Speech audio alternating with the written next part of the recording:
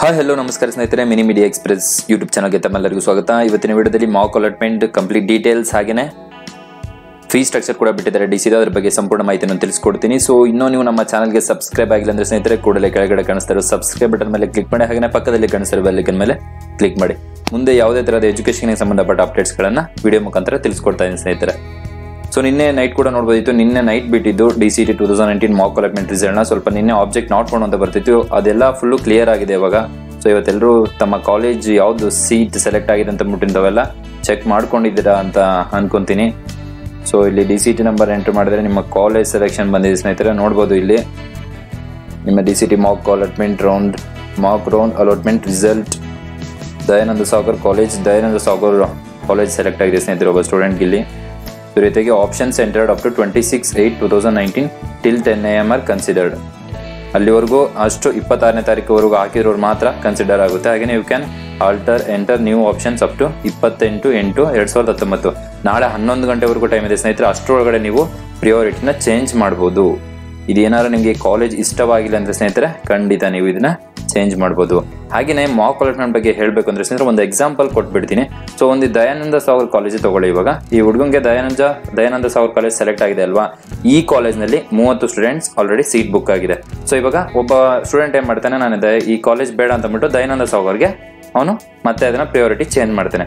So ಆಗ 30 students ಅಲ್ಲಿ ಈಗ ಅಪ್ಲೈ ಮಾಡ್ತಿರುವಂತ ಸ್ಟೂಡೆಂಟ್ಗೂ ಅಲ್ಲಿ 30 ಸ್ಟೂಡೆಂಟ್ಸ್ ಅಲ್ಲಿ ಒಬ್ಬ ಸ್ಟೂಡೆಂಟ್ ನ ರ್ಯಾಂಕ್ ನ ಕಂಪೇರ್ ಮಾಡಿ ಆ ರ್ಯಾಂಕ್ ನ ತೆಗೆದು ಇವಾಗ ಪ್ರಿಯಾರಿಟಿ ಚೇಂಜ್ ಮಾಡಿರುವಂತ ಸ್ಟೂಡೆಂಟ್ ನ ಆ ಕಾಲೇಜ್ಗೆ ಸೆಲೆಕ್ಟ್ ಮಾಡ್ಕೋಬಹುದು. ಸೊ ಆ ರೀತಿಯಾಗಿ ಯಾರ್ದು ಇಲ್ಲಿ ರ್ಯಾಂಕ್ ಅನ್ನು ಸಹ ಕಂಪೇರ್ ಮಾಡ್ತಾರೆ, ಕಾಲೇಜ್ನ ಸೆಲೆಕ್ಟ್ ಮಾಡ್ಕೋವಾಗ ರ್ಯಾಂಕ್ ಅನ್ನು ಸಹ ಕಾಲೇಜ್ನವರು ಸೆಲೆಕ್ಟ್ ಮಾಡ್ತಾರೆ. ಹಾಗೇನೆ ನೀವು ಪ್ರಿಯಾರಿಟಿನ ಚೇಂಜ್ ಮಾಡ್ಕೊಳ್ಳಿ. ಹಾಗೆ ಇದೇ ನಿಮ್ಮ 90% ಫೈನಲ್ ಕಾಲೇಜ್ ಸೀಟ್ ಇದೇ ಆಗಿರುತ್ತೆ ಸ್ನೇಹಿತರೆ. ಇದನ್ನ ಡಮ್ಮಿ ಅನ್ಕೋಬೇಡಿ, ಹಾಗೇನೆ ಸ್ಯಾಂಪಲ್ ಕೂಡ ಅನ್ಕೋಬೇಡಿ. ಕೆಲವರು ಹೇಳ್ತಾ ಇರ್ತಾರೆ ಇದು ಡಮ್ಮಿ ಹಾಗೇನೆ ಸ್ಯಾಂಪಲ್ ಅಂತ ಅಂದ್ಬಿಟ್ಟು, ಬಟ್ ಕೆಲವ್ರದ್ದು ಒಂದು 100ಕ್ಕೆ 10% ಮಾತ್ರ ಅವ್ರದ್ದು ಕಾಲೇಜ್ ಸೀಟ್ ಚೇಂಜ್ ಆಗ್ಬೋದು. ಬಟ್ ಇನ್ನು 90% ಮಾತ್ರ ಯಾರು ಕರೆಕ್ಟಾಗಿ ಕಾಲೇಜ್ ಸೀಟ್ ಬಂದಿರುತ್ತೋ ಅದೇ ಆಗಿರುತ್ತೆ ಸ್ನೇಹಿತರೆ. ಪ್ರತಿಯೊಬ್ಬರದ್ದು ಅವರು ಚೇಂಜ್ ಮಾಡೋಕೆ ಆಗಲ್ಲ. ಸೊ ಈ ರೀತಿಯಾಗಿ ಮಾಕ್ ಅಲಾಟ್ಮೆಂಟ್ ನಿಮ್ಮ ರಿಸಲ್ಟ್ ಸೀಟ್ ಬಂದಿದೆ ಸ್ನೇಹಿತರೆ. ಇದಿಷ್ಟು ಮಾಕ್ ಅಲಾಟ್ಮೆಂಟ್ ಬಗ್ಗೆ ಹೇಳಿರೋದು. ಹಾಗೇನೆ ಇನ್ನೂ ನೋಡೋದಾದ್ರೆ ಫೀ ಸ್ಟ್ರಕ್ಚರ್ ಕೂಡ ಬಂದಿದೆ Dcet ಇದು.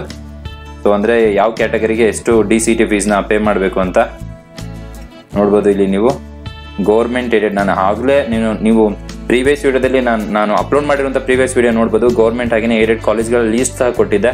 ಸೊ ಅದನ್ನ ನೋಡಿ ನೀವು ಆಪ್ಷನ್ ಎಂಟ್ರಿ ಮಾಡಿದ್ರೆ ತುಂಬಾ ಒಳ್ಳೆದಾಗಿರುತ್ತೆ. ಯಾಕಂದ್ರೆ ಗೌರ್ಮೆಂಟ್ ಏಡೆಡ್ ತುಂಬಾ ಕಮ್ಮಿ ಫೀಸ್, Dcet ಹಾಗೆಯೇ ಕಾಲೇಜ್ ಫೀಸ್ ಕೂಡ ಕಡಿಮೆ ಆಗಿರುತ್ತೆ. ಗೌರ್ಮೆಂಟಿಂದ ತುಂಬಾ ಸೌಲಭ್ಯಗಳು ಸಹ ಸ್ಟೂಡೆಂಟ್ಸ್ಗೆ ದೊರೆಯುತ್ತೆ. ಸೊ ನೋಡ್ಬೋದು ಜನರಲ್ ಮೆರಿಟ್ಸ್ಗೆ 19,090 ರೂಪಾಯಿ ಇದೆ. ಹಾಗೆಯೇ ಅದರ್ಸ್ಗೂ ಸೇಮ್ ಇದೆ. ಸೊ ಇಲ್ಲಿ ಕ್ಯಾಸ್ಟ್ ಎಸ್ ಟಿ ಕ್ಯಾಸ್ಟ್ ಅವ್ರಿಗೆ ಮಾತ್ರ 500 ರೂಪಾಯಿ. ಅದು ಯಾವುದೇ ಕಾಲೇಜ್ ಆಗಲಿ SC ST ಕ್ಯಾಸ್ಟ್ ಅವ್ರಿಗೆ ಇನ್ಕಮ್ ಬಿಲೋ 10 lakhs ಇರುತ್ತಲ್ಲ ಅವ್ರಿಗೆ 500 ರೂಪಾಯಿ ಅಲೌಟ್ ಆಗಿರುತ್ತೆ. ಸೊ ಇಲ್ಲಿ ಇನ್ಕಮ್ 2.5 ಹಾಗೆಯೇ ಅಬೌಟ್ 2.5 ಇರೋರಿಗೆ ಅಲ್ಲಿ ಇಲ್ಲ ಸ್ವಲ್ಪ ಎಲ್ಲಾನು ಚೇಂಜಸ್ ಇರುತ್ತೆ ಸ್ನೇಹಿತರೆ ಅಮೌಂಟು. ಹಾಗೆಯೇ ಇಂಜಿನಿಯರಿಂಗ್ ಕಾಲೇಜ್ ಇದು ಆರ್ಕಿಟೆಕ್ಚರ್ದು. ಸೊ ಪ್ರೈವೇಟ್ ಅನ್ಏಡೆಡ್ ನೋಡ್ಬೋದು, ಹಾಗೆಯೇ private aided deemed university. So almost 2,000 difference ಇದೆ ಅಷ್ಟೇ ಸ್ನೇಹಿತರೆ. ಸೊ ಕಾಮೆಂಟಲ್ಲಿ ಕೂಡ ಕೇಳಿದ್ರು ಕಾಲೇಜ್ ಫೀಸ್ನ ಏನಾದರೂ ಲೀಸ್ಟ್ ಮಾಡೋಕ್ಕಾಗುತ್ತೆ ಅಂತ ಅಂದ್ಬಿಟ್ಟು, ಅದು ಖಂಡಿತ ಆಗಲ್ಲ ಸ್ನೇಹಿತರೆ. ಯಾಕೆಂದರೆ ಕಾಲೇಜ್ ಫೀಸು ಇಯರ್ ವೈಸ್ ಅಂದರೆ ಕಾಲೇಜ್ನ ಒಂದು ಅವ್ರ ಗ್ರೂಪ್ ಇರುತ್ತಲ್ಲ ಅವರು ಚೇಂಜ್ ಮಾಡ್ತಾ ಇರ್ತಾರೆ. ಕಾಲೇಜ್ ಫೀಸು ಇಷ್ಟಿಷ್ಟು ಅಂತ ಅಂದರೆ 1000 ಜಾಸ್ತಿ ಮಾಡ್ಬೋದು, 1000 ಡಿಕ್ರೀಸ್ ಮಾಡ್ಬೋದು.